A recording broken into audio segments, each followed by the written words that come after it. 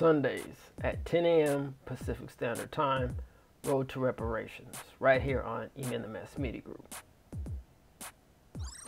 Shop at Amazon, go to our affiliate link, and support eminthemassmediagroup.com. For your latest gear, go to etmediagroupstore.com. That's etmediagroupstore.com. reparationsnowdoc.com out right now. reparationsnowdoc.com. Also at Tubi. This is in the news.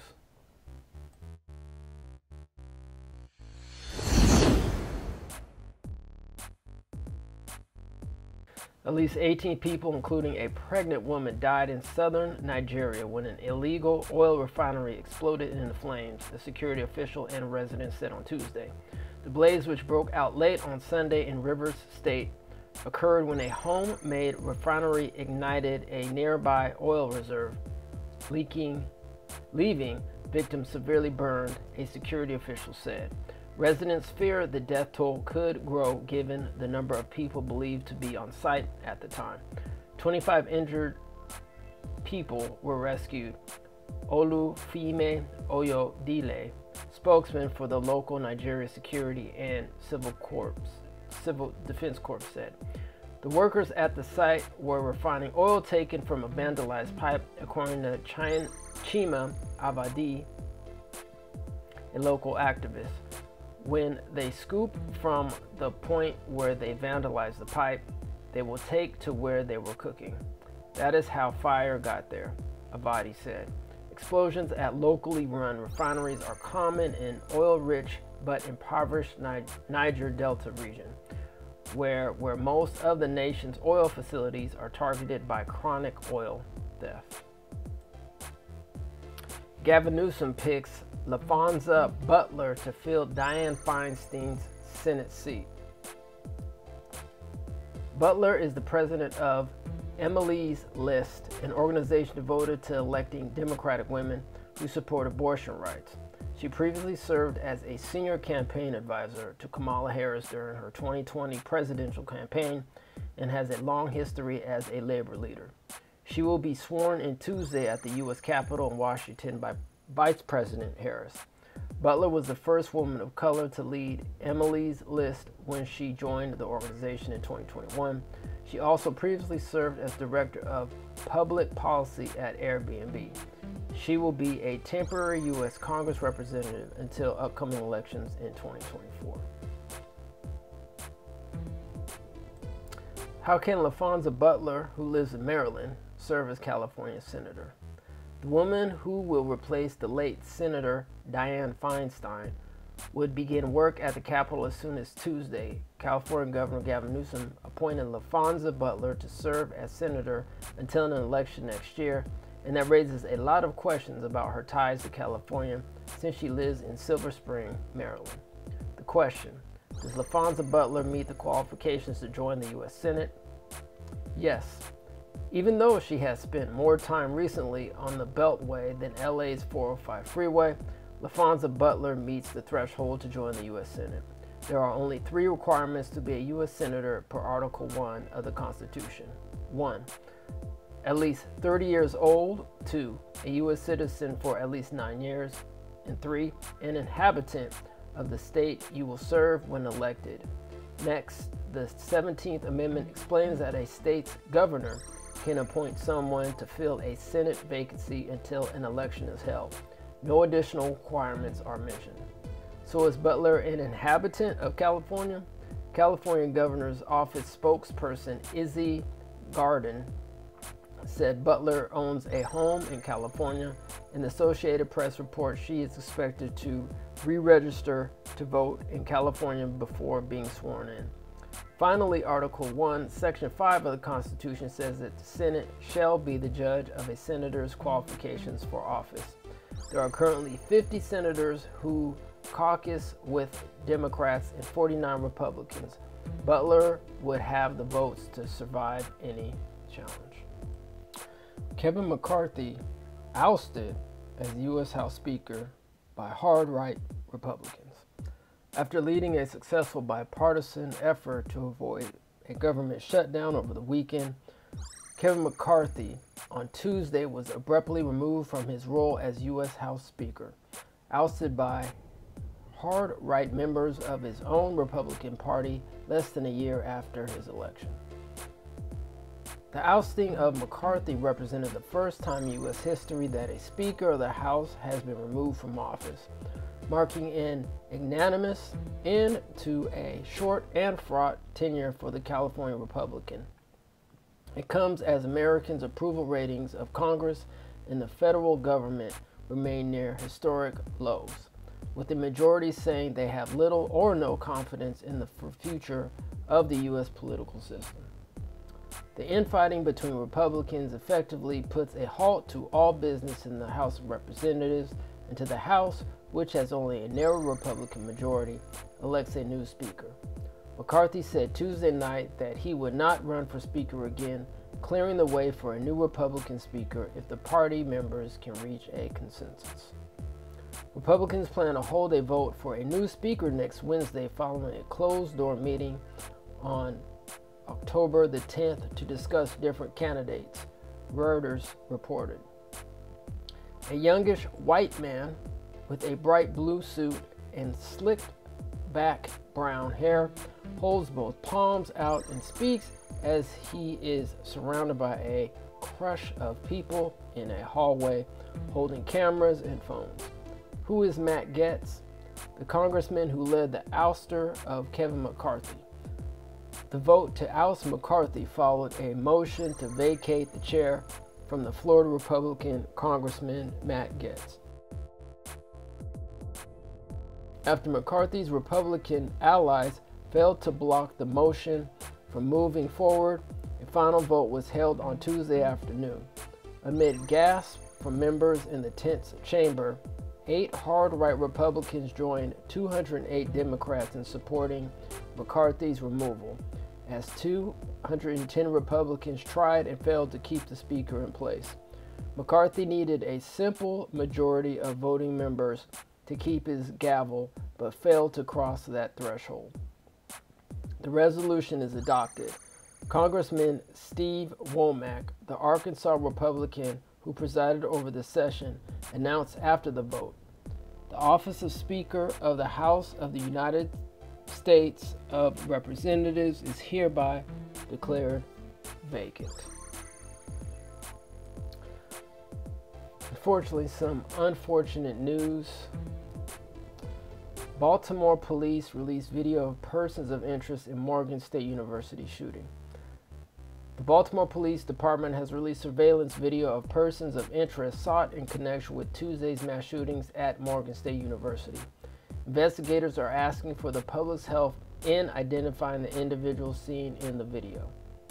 The gunfire that erupted outside on the campus of the historically black university in Maryland's most populous city during homecoming week on Tuesday night appears to have been the result of a dispute between 2 smaller groups, and one individual was the target of 2 individuals who had weapons, according to Baltimore Police Commissioner Richard Worley.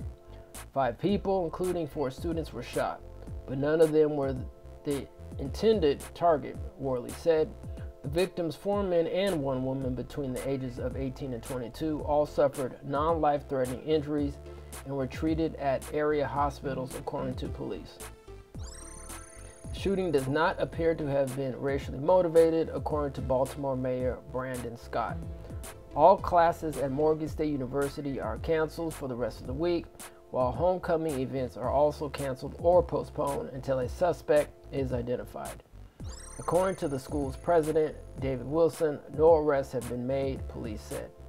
Anyone with information to the case is urged to call Baltimore Police Department detectives at 410-396-2444 or to remain anonymous, the Metro Crime Stoppers tip line at 1-866-7-LOCKUP. That's 1-866-7-LOCKUP.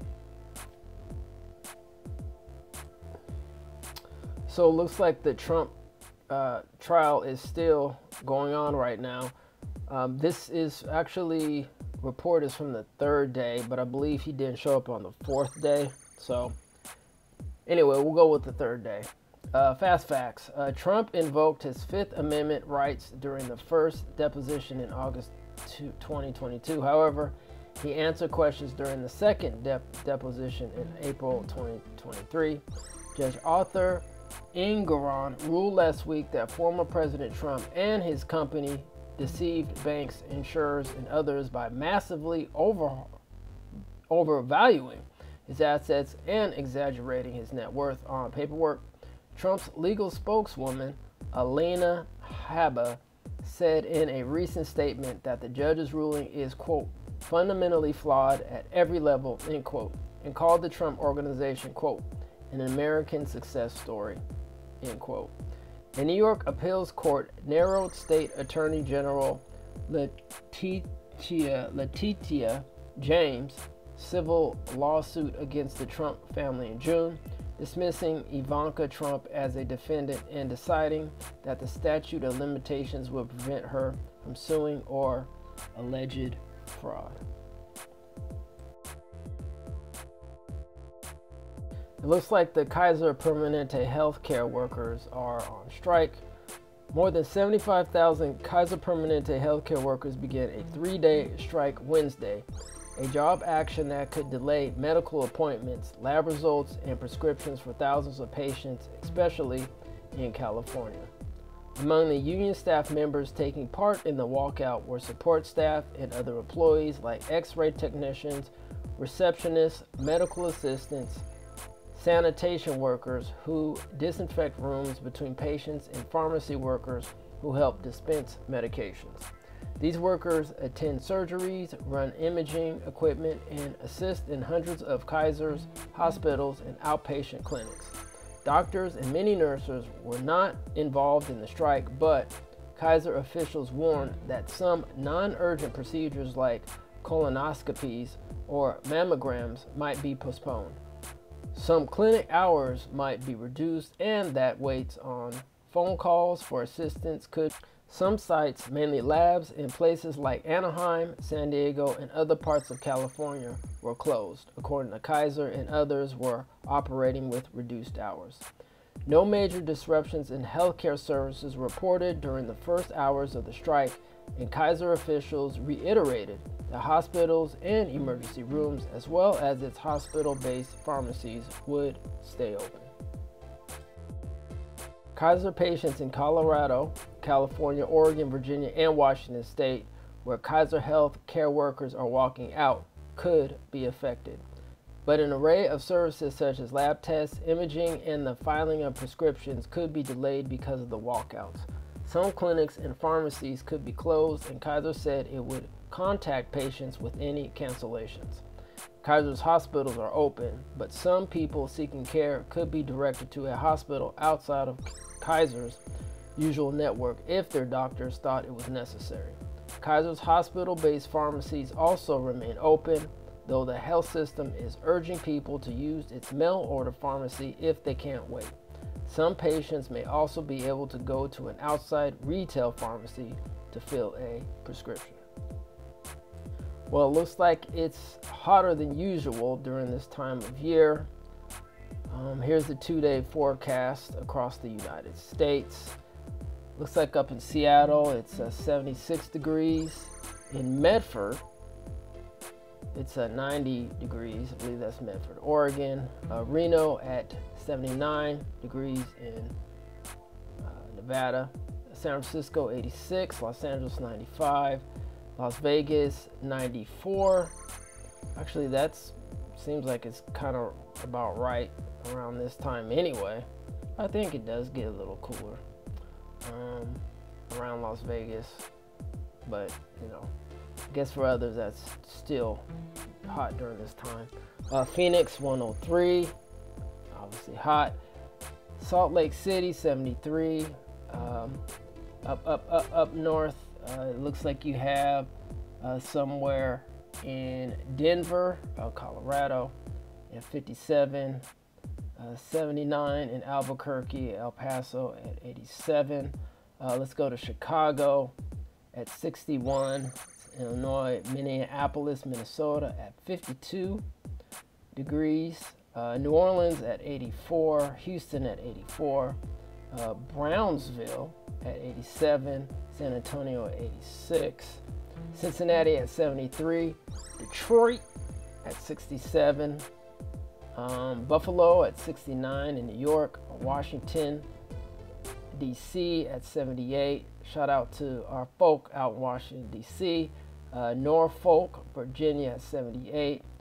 Looks like, believe that's Charlotte at 81 degrees. Jacksonville 86.